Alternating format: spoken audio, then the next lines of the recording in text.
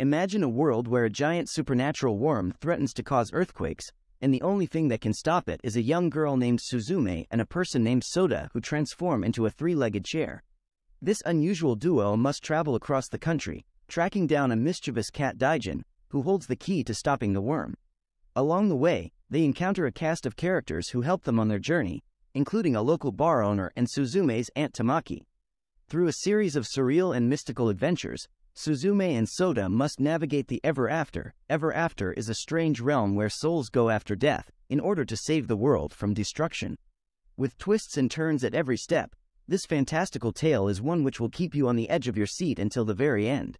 Now let's start the movie. Suzume Iwato is a young high school girl who lives with her aunt Tamaki in Kyushu.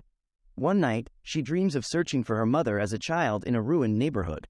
The next morning, while headed for school, Suzume encounters a young man Souta, searching for abandoned areas with doors.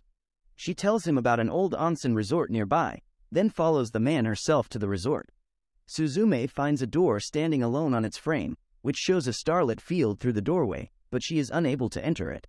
She picks up a cat statue which becomes a real cat and flees. Frightened, she heads back to school. During lunchtime, Suzume notices a blaze-like column arising from the side of the onsen that nobody else can see. Returning there, she finds Souta, trying to close the door. Seeing him struggle and get injured, Suzume rushes to help. They successfully close the door and the red column disappears, without crashing invisibly into the town and causing earthquake-like damage. Suzume takes the man, Souta Munakata, to her home to bandage his wound. He explains that he travels across Japan, finding and locking doors in abandoned places to prevent a giant supernatural worm from causing earthquakes. But then the cat from the resort appears and turns Souta into the three-legged chair. Souta, now a three-legged chair, chases the cat to a ferry headed for Ehime with Suzume following.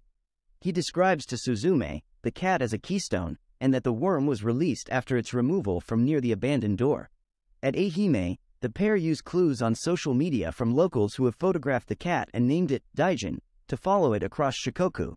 With the help of local resident Chika, they find the worm and close its door of entry at an abandoned school. Following Daijin's trail to Kobe thanks to Rumi, a local bar owner, the duo encounter the worm re-emerging at an abandoned amusement park. Souta demands that Daijin turn back into a keystone, but he refuses, wanting to play with Suzume. She and Souta lock the worm's portal. Souta explains the portal leads to the ever after where souls go after death. After this, they spend the night at Rumi's bar, and it is revealed that Souta is losing his sense of self in his chair form. After tracking Daijin to Tokyo, Souta takes Suzume to his apartment. He explains the myth of the worm Namazu, and how it is pacified by the placement of two keystones in eastern and western Japan.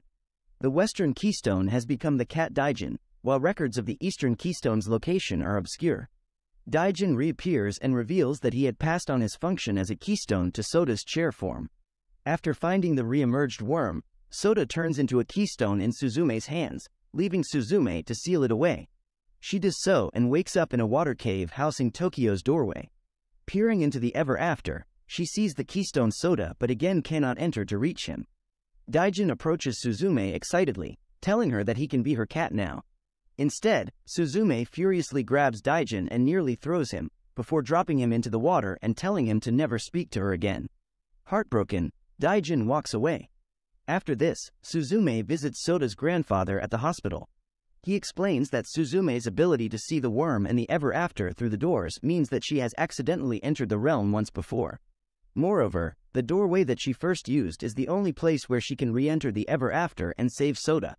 Reuniting with her aunt Tamaki, who followed her from Kyushu, Suzume travels to her childhood hometown in Tohoku, which was destroyed in the Tohoku earthquake with the help from Sota's fellow university classmate and friend, Tomoya Serizawa, whom she met at Sota's apartment.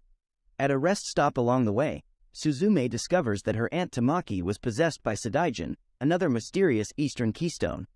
After coming to her senses, Tamaki takes Suzume to her old house where she once lived with her mother, Tamaki's sister, a nurse who was killed in the tsunami. Suzume finds her old door and enters with Daijin and Daijin. She emerges in the ever after, which appears as her town following the earthquake. While Daijin distracts the worm, Suzume awakens Souta, returning him to human form.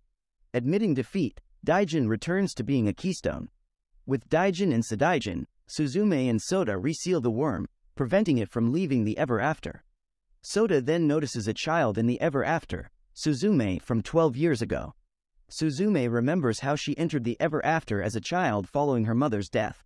She takes her childhood chair from the ever after version of her home and gives it to her younger self. Young Suzume exits the ever after with the chair.